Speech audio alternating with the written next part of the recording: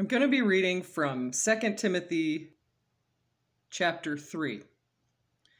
This is a word of encouragement for anybody today struggling with the idea or the visuals, how should I say this? The literal situation that we're in today.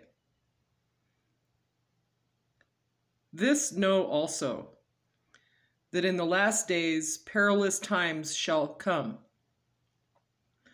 For men shall be lovers of their own selves, covetous, boasters, proud, blasphemers, disobedient to parents, unthankful and unholy, without natural affection, truce breakers, false accusers, incontinent, fierce, despisers of those that are good, traitors, heady, high-minded, lovers of pleasure more than lovers of God,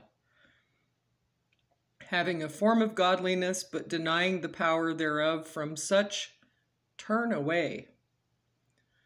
For of this sort are they which creep into houses and lead captive silly women laden with sins, led away with diverse lusts, ever learning and never able to come to the knowledge of the truth. Now, isn't that a mouthful? Now, if you haven't read that before, it makes you wonder, are we living in those times?